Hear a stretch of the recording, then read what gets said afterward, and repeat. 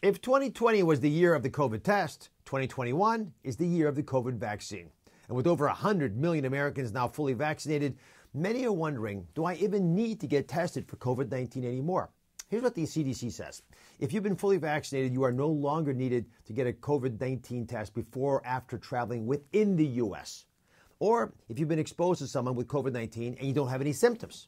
The CDC also says you probably don't need routine COVID-19 screening tests, although these may still be required by your office or your school. So, when should you get a test?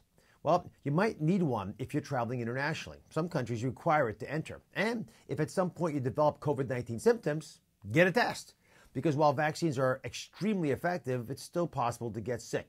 Without a doubt, I think we'll all be very happy once nasal swabs are done for good. I'm Dr. Oz, and this has been your COVID-19 News Minute.